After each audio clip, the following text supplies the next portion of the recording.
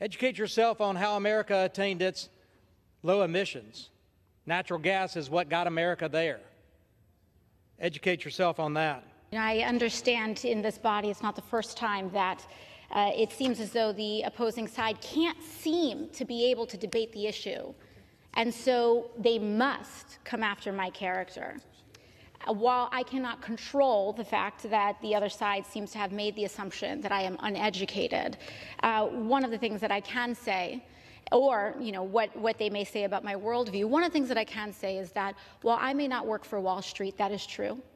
I may not be here with the mission to increase profits for corporations. That is true. My mission here is for the well-being and dignity of our family and our planet's future, for our children's ability to live on this planet. That is what this amendment is about.